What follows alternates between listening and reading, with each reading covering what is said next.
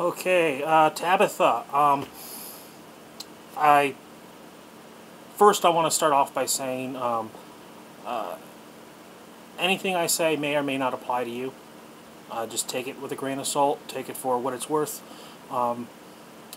and I'll explain what I think of your situation in a moment. But first, I want to say that I don't normally look to other people for validation of myself, and I don't think anyone should, and this might be part of your situation too. But that being said, I'm making an exception today because I've had to hear from various individuals throughout the day how I'm such an unpopular individual and people don't like me. Yet at the same time, you personally asked me to comment, and that made my day. So I feel very privileged that you would ask. So apparently you like me. Now, as I say, I don't know all the particulars of your situation. And again, I wish I could have sympathy for you and feel sorry for you, but I can't. Not because I'm a cold, heartless bastard. Well, I am, but that's not the reason I can't feel sorry for you. The reason is I know that it doesn't help. I mean, it makes people feel good. You know, oh, they hurt me, somebody did something, someone's not treating me right. So you tell people and they say, oh, I feel sorry for you, feel bad. And that can create a cycle. Cycle where, and I've seen it happen to, I've engaged in it, I've seen other people do it, where you get to begin to feed off the sympathy and it doesn't really motivate you to do anything about your situation. And I've heard some people give some advice, and some of it may work, some of it may not. I don't know. You have to use your own judgment. I like what Les Brown, he's a motivational speaker, says. He says when people complain about things in their life and they go on TV and complain it, this isn't necessarily you, but some people go on TV and complain it, is half the people in the audience don't care, and the other half are glad it happened to you. Because, they're glad it didn't happen to them. And they want you to stay away, so whatever they did to you, they don't do to them. And, he's kind of funny the way he says that, but then he goes on to say something a little more important. He says there's only really two things you need to worry about or focus on. That is what's going on in your life, number one, and number two, what are you going to do about it? And I love that attitude because when I try to remember that whenever somebody's in a situation, and even if it's hurtful, I try to tell them, and even tell myself this because I need to learn this a lot myself and go back to these lessons. What are you going to do about it?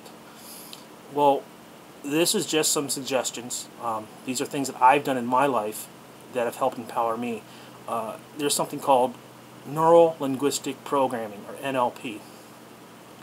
What NLP allows you to do is to reprogram your mind.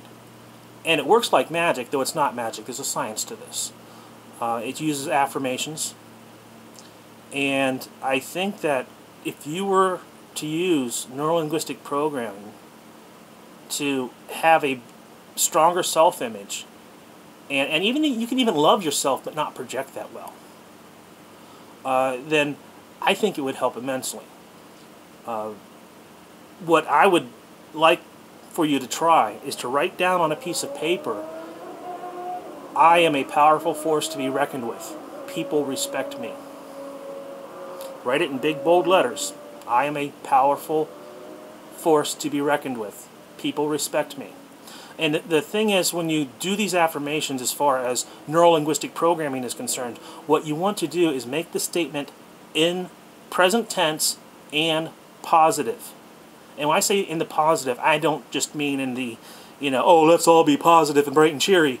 No, I mean in the, that's why it's called an affirmation. It's an affirmative statement. So you have to have it affirmed in a positive context. So you wouldn't say, I want people to stop bugging me, because that's a negative that statement is posed with a negative, the word not. or stop or whatever, or you don't want to phrase it that way. You always want to phrase it as the positive, and you want to say I, and you want to make the statement in the present. Your brain responds to this, and even if you don't believe it, even if you don't feel it, you keep saying it, because some part of your brain is going to hear it, and it's going to spread like a virus. And then before long, you will be acting out of that, and you will be projecting power. And people will recognize that. And so it is an empowerment tool. So by all means, I would really like for you to consider this and maybe do a little research on neuro-linguistic programming. It's a great tool. And the other thing, too, that goes hand in hand with this is when I was studying a lot of these kinds of things, and I was particularly wanting to empower myself to do better with women, and I've really came a long way with that. Contrary to what people on this site think of me, at any rate, that's another story. I would do these posturings and just body language. And the great thing about body language is once you learn to recognize body language, well, I've said things to people like, well, I hear what you're saying, but from the tone of your voice and the way your body language is situated, I'm not convinced that you believe what you're telling me. And when you say something like that to somebody, they just straighten right up, and it's like, oh my God, this person's reading my mind. No, I'm not reading your mind. I'm reading your body. And you're telling me more with your body than you are with your words. Now, this is important because it works two ways. It also means that you can adjust your posture. You can learn the body language to project power, to project that you are a force to be reckoned with. And believe me, if you study this stuff and work on it, it works like magic, but it's not. There's a lot of science behind it. And a lot of this stuff, too, works subconsciously. You can be, I don't know, sometimes you can be around a person, and men are especially like this, and you pick something up and you don't know why, where women, body language comes even more naturally, and a lot of times they are focused on it and in tune with it. And it's something that is just a lot more congruent with the way a woman identifies herself and her relationship to her surroundings than men do. So I had to learn it. And just to give you an example, I walked through this club and I was doing this eye contact thing. And the trick was, when you make eye contact with someone, the first one to break eye contact is of lower status. And I don't mean financially, it's more of a status as far as the pecking order of the situation.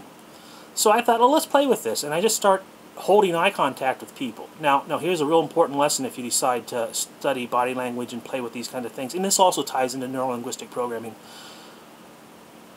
Up to about 4 or 5 seconds, then you want to break eye contact, because if you don't, anyone who holds eye contact longer than 5 seconds, you're dealing with either A, someone else who's doing neuro-linguistic programming games and playing the same game you are, or that I was, or 2, you're dealing with someone who's psychotic.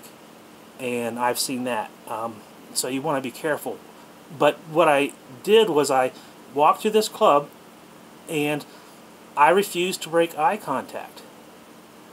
And it was amazing that more often, people broke eye contact with me first. And I also noticed that they broke eye contact by shifting their eyes left, by shifting their eyes right, or by shifting their eyes downward. And I thought, that's interesting. So then I wanted to work on the body language. So a few days later, I go back to the same club, same kind of crowd, only I throw my shoulders back and hold my head up. And I felt kind of like a jerk, really. I don't normally walk that way, but I see guys walk like that, and to me, some of them look natural, and some of them look like they're trying to pull something, I don't know, but I just gave it a try.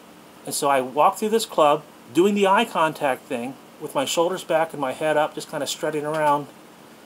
And once again, nearly everybody broke eye contact with me first, but by holding my shoulders back and my head up, 80 to 90% of them broke eye contact by looking down, which is also significant of status.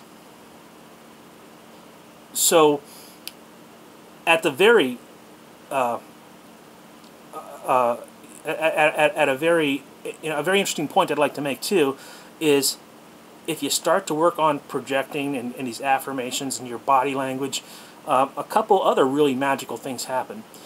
You're so focused on these elements that you're not as worried about the people bullying you, number one. And number two, they go from being the bully to being your lab rats. Now, I don't normally like to refer to people as lab rats, but I think in the case of a bully, it's quite all right. So I had a lot of fun at this period of my life. I learned a lot of empowering things about how to interact with people. And, you know, take it for what it's worth. If this sounds like something that you think could be of benefit to you, by all means. You know, there's plenty of resources online.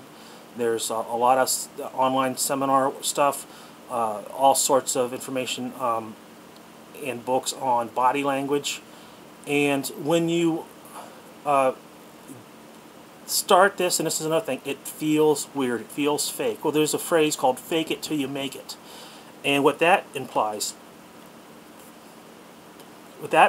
is it takes some time for it to feel natural. It takes some time for it to sink in. It takes some time for the neurons to get it processed. Going back to the neuro-linguistic programming thing, you can make these affirmations about anything in your life. I one time scolded a student of mine when I taught at Brown Mackey College. He said, "Mr. Collier, I can't." I said, no, don't tell me you can't. Every time you say, "I can't do this," you are affirming to yourself what you can't do. From now on, I told all my students this, if you want my help, say, "Mr. Collier, how can I?" So when you start to say things in the context of "how can I," your brain goes to work to answer the question. When you put things in the context of "I can't," your brain is reaffirming what it can't do. So it was like magic with my students. They would say, "Mr. Collier, how can I?" No, wait, let me try something else first. Because by the time they finished asking me, some new idea already popped into their head. This is how neuro-linguistic programming works. And so, by all means, I think this is the kind of thing that everybody should learn in high school or at some point in their development. We don't teach people how to program our own minds. We don't teach people how to project. And those who do learn that, either instinctively or because they've studied it, have the advantage. And some of them take the advantage. And if it feels like you're manipulating people, that can be true. That can happen. Or you can not look at it as manipulating people. Look at it as, this is my development, and I'm learning how to project, and these other people are responsible for their lives. So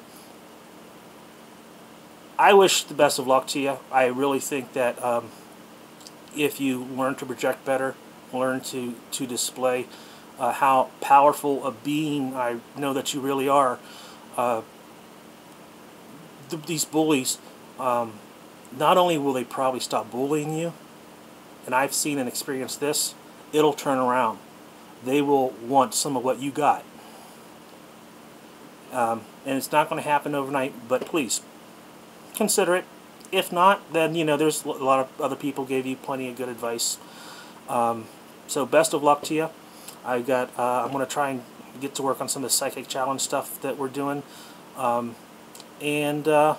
Let me know if you decide to look into any of that, if you decide to test any of that, and if you have any further questions. I spent a good deal of time and energy in my life on it. Okay? So thanks. Oh, and thanks again, too, for asking me. I say it made my day.